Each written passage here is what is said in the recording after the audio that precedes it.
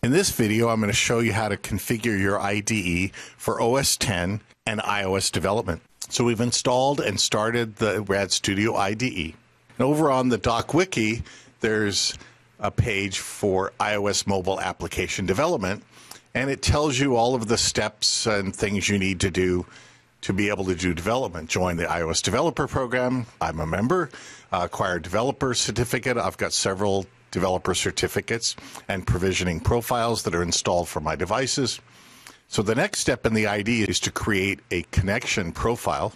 Before I do that, I need to make sure that I have the platform assistant server on the Mac. That allows the IDE to talk from Windows through TCP/IP to the Macintosh somewhere on the network. In my case, I've got a MacBook Pro, so I run a Windows VM for my IDE, and then I have my Mac OS X. You'll need to make sure that you prepare your Macintosh, including installing Xcode and the Xcode command line tools and the different versions of OS X and iOS SDKs that you might want to use.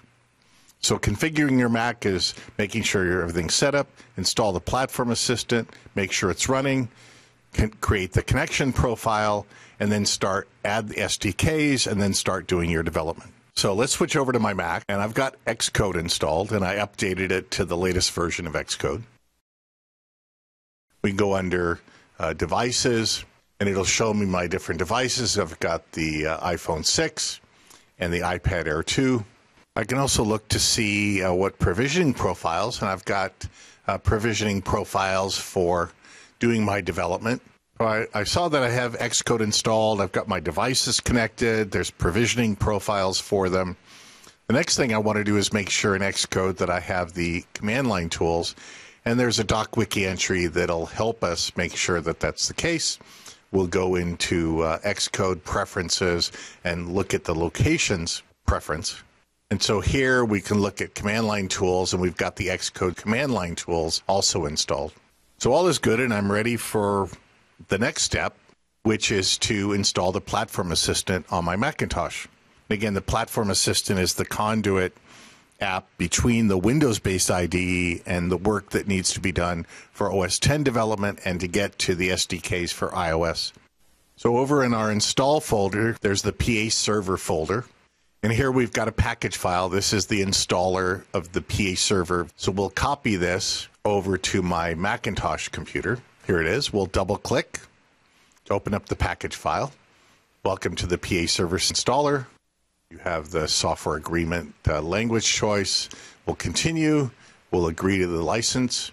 We'll install it on my hard drive on the Mac. I'll take the default location. You can also change the install location. It'll ask for permission to install new software. And now it says, okay, it's in the application folder. So let's go back to the application folder. Here's the PA server. I'll create an alias, and I'll take that alias and copy it and paste it on my desktop. And then we'll start the platform assistant server, and it uses port 64211, but we can change that with command line settings or a configuration file. We can bring up the available commands. One of those is to get the IP address of my Macintosh target. We can look at the scratch directory, look at the port number. I didn't change it. It's the default. Let's save that IP address, copy it to the clipboard. We'll switch back to the IDE. Now we can go under Tools, Options, bring up the Connection Profile Manager, click the Add button. We want to use OS X platform. That's where our platform assistant server is there. I call my computer Samwise Gamgee. We'll put in the IP address. I didn't put a password on the PA server, so everything is okay. We'll test that we can get from our Windows IDE to the Macintosh. And now we've got a connection profile for OS X. The next step is to set up the SDKs for OS X and iOS. So we'll go to the SDK manager in Tools Options, click the Add button, select a platform. We've got our choices of iOS device 32-bit, iOS device 64-bit, iOS simulator, and OS X. Let's start with OS X. We'll use that connection profile, and I've got Yosemite installed. I previously had Maverick, so that SDK is still there, but I'm using Yosemite now, so I'll choose OS 10 and say yes, and it will cache in the ID the paths to all of the different parts of the SDK, the header files, the library files, and so on, so that it's ready to be used as part of the build process. I'll go back and say add another platform. We'll choose the iOS device 32-bit. Again, go through the connection profile to my Macintosh, get that SDK and make sure it's configured for 32-bit iOS. Click the add button one more time. I want to install iOS device 64-bit. Use the connection manager. So we'll get that SDK. So now I've set up the iPhone, the 32-bit and 64-bit device. While we're at it, let's go and select the simulator platform. Get the connection. We've got the simulator. Make sure that target is set up and configured. And you only need to do this once when you first do a setup, local file caching of where the paths are for the different files, for the different targets that you're interested in. You can also add additional frameworks. If you have new path items over on your Macintosh for other kinds of frameworks, you can click this button and add the path for those. You can also delete and reset paths, and you can even save the path as a default. Now, if you update something on the Macintosh or the support for different iOS device versions, you can always go back and hit Update Local Cache for each of the targets here in the Update Local Cache. You can delete and re-add the configurations and the local cache files. All right, so once we've done that, now we can test to make sure the configuration is working for OS 10 and for iOS 32-bit and 64-bit. So we'll say File, New, Multi-Device Application, Delphi or C++. Choose a blank application. Let's go and create a view for iPhone 4.7, which is my iPhone 6. And let's create a view also for iPad. Go back to our master view and choose that iPhone 4.7. Let's put a button down. Notice it has the style of iOS, that flat style. Let's go and set the text property to click me. Let's double click on the button. So we'll add code here for the button text when we click on it to dump out the size of native int. The tag property for visual controls in FireMonkey is of type native int, and native int will take on whatever the native integer is for each of the platforms. So on Win32, it's 4 bytes. On Win64, it's 8 bytes.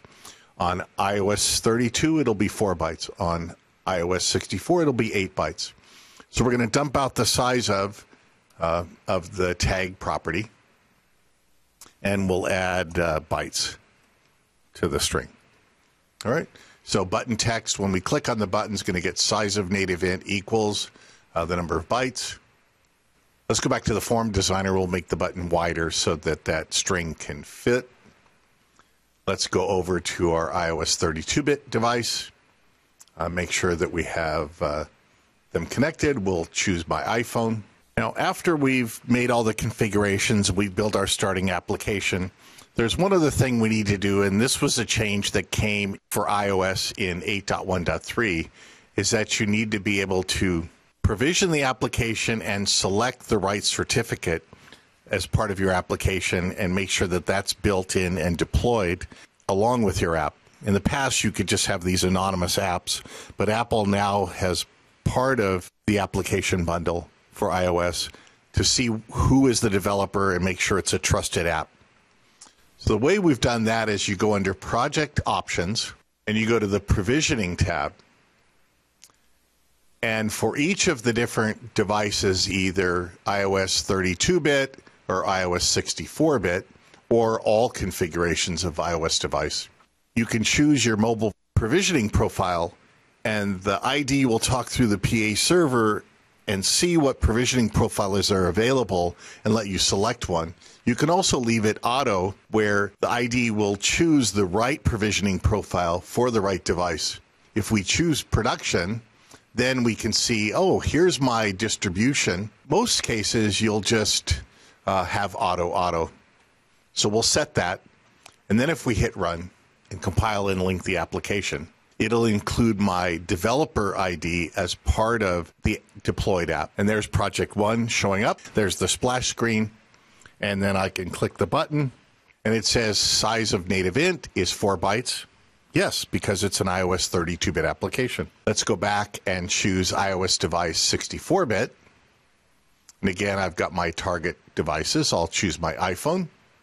Let's go and build an iOS 64-bit version of the application. Now it's running the compiler to compile a 64-bit app, linking a 64-bit app. That'll show up in iOS device 64 under our project folder. And now it's going to deploy the 64-bit application. So here's project 1. There's the splash screen. I'll click the button, and it says size of native int is 8 bytes. I'm using the tag property. That's a 64-bit application. So pointers are 4 bytes in 32-bit iOS and 8 bytes in 64-bit iOS. Native int is either 4 bytes or 8 bytes, depending on the target that you build. As of February 1st, Apple will only accept new apps in the App Store that are either 64-bit apps or combined 32 and 64-bit apps. So we provide that support by a compiler option under Project Options. If you're compiling Delphi, then you can go down here and set an option, Generate iOS Universal Binary File, which is a 32-bit and 64-bit ARM. You turn that on. Same thing if you have a C++ target. So let's build a C++ multi-device FireMonkey application. Let's choose master detail and then go under target platforms. Here's C++ iOS device 32-bit and iOS device 64-bit. And there's our target devices, 64-bit. Let's choose iPhone. Go under project options. And under C++ compiler advanced, there's Generate iOS Universal Binary File ARM v7 and ARM 64 for C++. If you have a mixed C++ and Pascal files in your project, it'll fire off both the Delphi compilers and the C++ builder compilers for 32-bit and 64-bit iOS for those two processors. And now we can say run, and it'll compile our C++ example. Notice in this case, it compiled twice. The 32-bit version linked it, the 64-bit version linked it, and then the IDE will do the bundling of 32-bit and 64-bit and deploy that to my device. Or if I choose my configurations to be ad hoc or the App Store, then we'll have the right application for a 32-bit and 64-bit world. Go back over here. There's my master detail app showing up. Here's the splash screen, and now I've got the master detail application with the multi-view component where I can use the little drawer, have it slide out, choose different options, go between different employee information. I can do the same development on my tablet. We've got the views, so here's my iPad view. Here's my iPhone 4.7 view. And again, we can go back to the master view as well. We can bring up the multi-device preview, and it'll show me all the different targets for the app. And now we'll go and build an iPad version by targeting my iPad Air 2 64-bit processor. And we'll launch it, bring up the splash screen, and now we've got the multi-view working. Since it's got the real estate, it can give us the master list and the detail list, and we can switch to the different employees or select them from the list. So the last thing we need to do to make sure that our ID is configured for Mac and iOS development is to select the OS X target platform. Let's make sure the PE server is running. Yes, it is. We've got our Mac OS X device. Let's hit compile and run. It'll compile our master detail application in C++, link it and deploy it to our OS X. And here's the application running over on OS X with the employees and information about them. We now verified that our iOS device 32 and 64-bit are working. We've got our OS X working. and we're ready to do our Macintosh and iOS development in both Delphi and C++ Builder.